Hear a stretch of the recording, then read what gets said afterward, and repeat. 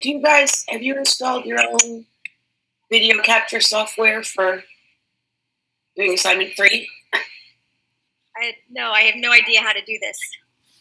Okay. Okay, don't worry. I saved the video. I have an app and I start to recording right now. Yeah. Okay. I think the first we need to do is do the feedback to you, and we make the discussion, and that's it. But I think it's a small feedback, and that's it, because the video, we need to make a video for 5 minutes only, and no longer than 5 minutes.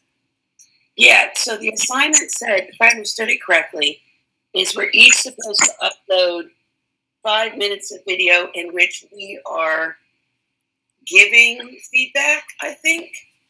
Yeah, we need to discussion the feedback that you give me for my video, and that's it. Okay. Okay. Who start? I can. What? Go ahead. Okay, so I can start with Claudia. Claudia, great energy in that classroom, by the way. I loved it. One thing that I liked, the features that I think stood out to me, was the routines that you have for the kids to listen. And I know it's a language immersion class, so it's really helpful that you continue those routines. So that was great to see. You did the countdowns to get them quiet. You did the clapping, you know, those for your transitions as well. It was really great. I can see that you're limited with your resources. So, because one thing that would have been nice is sometimes when you project, if you have the whiteboard underneath, you're able to write on there. Because I noticed on the side, you started writing stuff on the side. And thinking of language learners, it might be helpful for them to see the visual. Yeah. Noticed underneath you had the next, what do you call it, lesson materials anyway. And they were excited about that. Like, it was so cute. There was one girl that just was like, oh, look at that drawing. It was just, she was so excited. So I like the modeling. I like the transition. You modeled when you were doing the colors, and then giving that direct instruction so the kids know, and then having them do it. So that was good to see, and it was kind of like in phases. So that was fabulous. Okay, thank you. And is Emily? Yeah, I agree with a lot of that, actually. I also really liked the transitions and the way you use the counting vocabulary for the transitions. You were reinforcing all the vocabulary. I thought the pacing of the lesson was really nice. The alternating between you kind of leading a discussion, which gave them the chance to practice the vocabulary and for you to check their understanding, with them doing the hands-on activities to get them really engaged. I thought that worked really well. And it was a nice blend of the art objectives and the language objectives. They kind of worked seamlessly together, which I thought was really nice. The only one thing that I was wondering if you'd considered when you do want to bring the whole class's attention back together. It might be nice if you had an audio cue that wasn't just your voice having to be louder than them. Right, like a chime.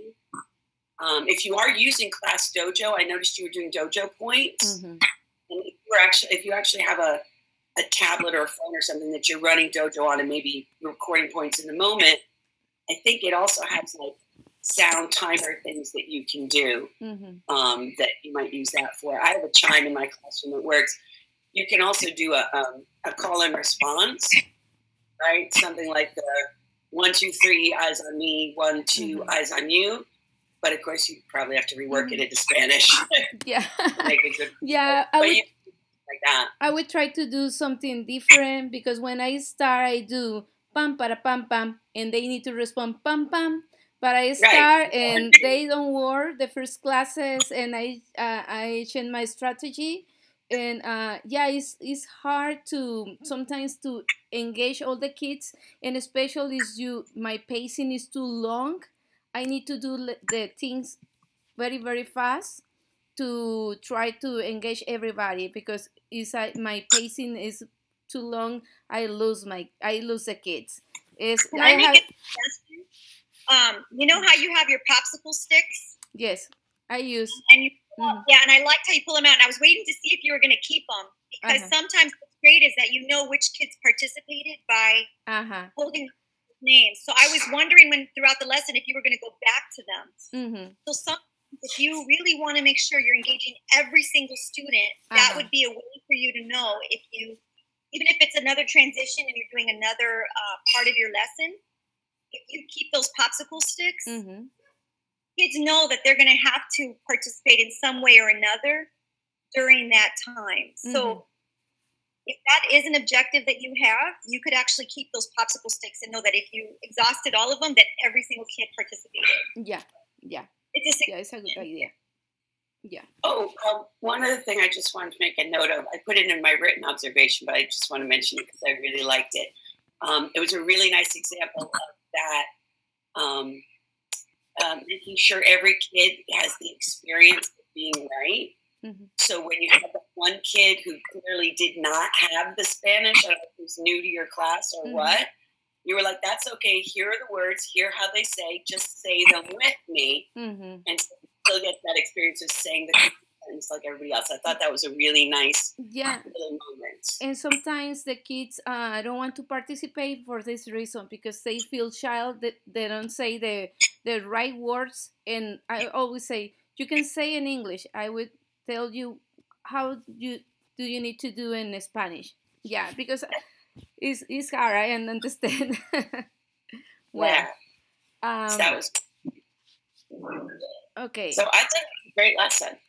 Thank you.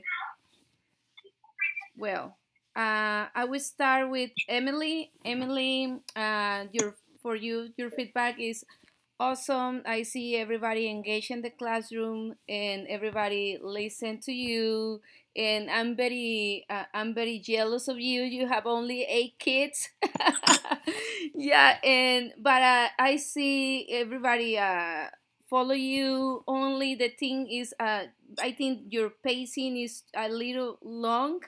And I see one of the students start to draw, and but I think it's something that I do sometimes, and my pacing is too long, and I see all the kids try to try and talk with the other kids, but it's part to learn, no?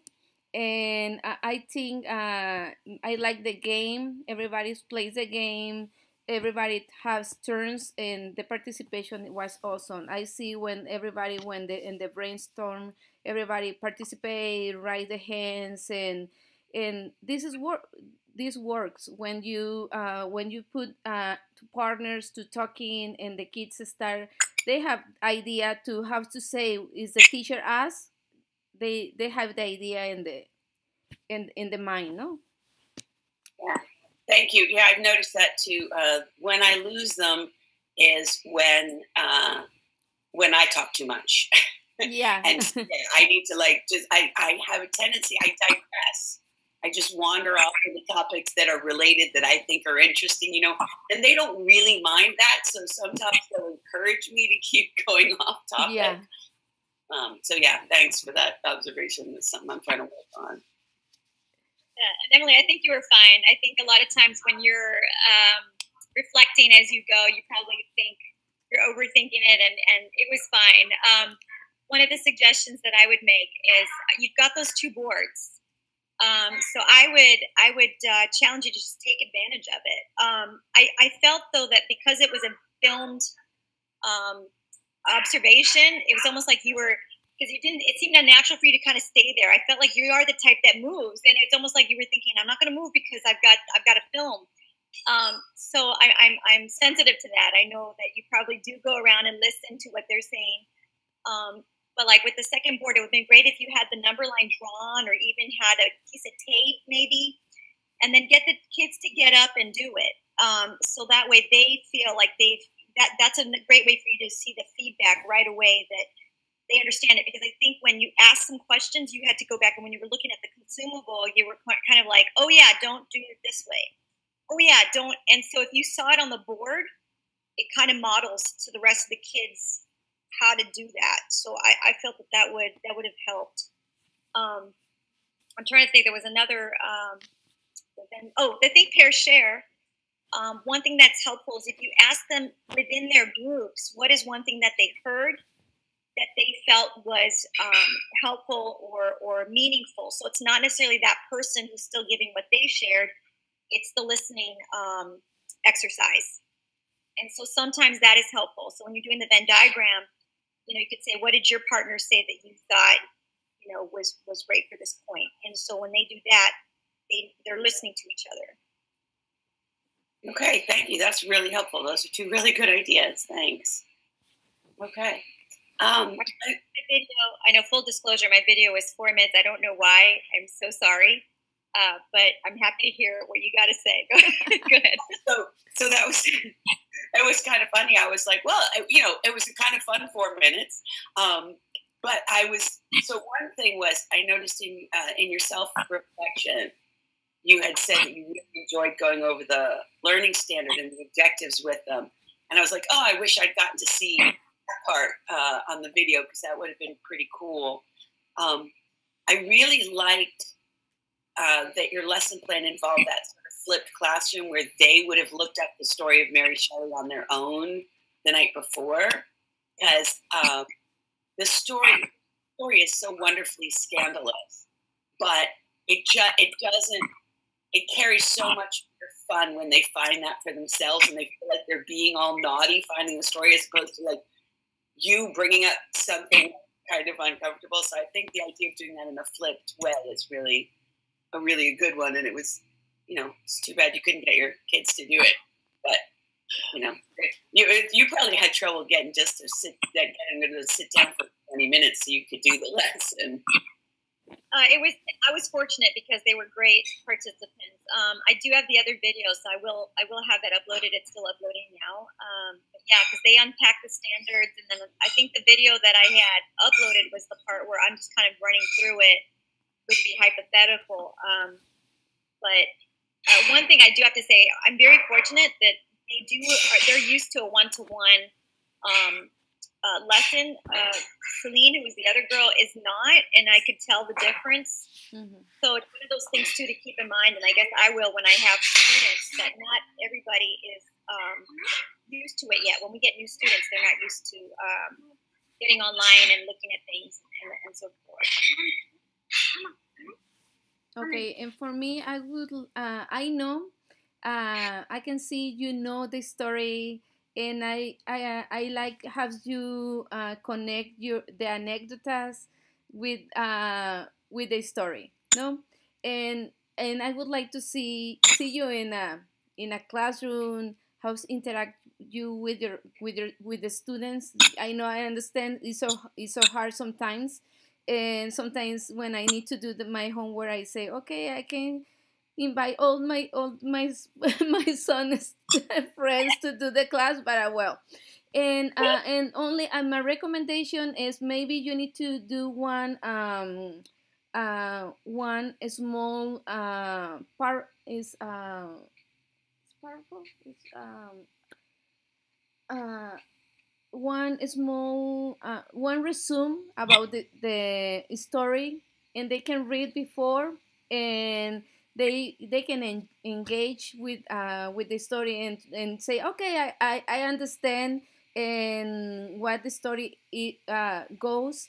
And because sometimes I see one of the students that you say a little lost, and only one is talking and talking, but it's only try to do again.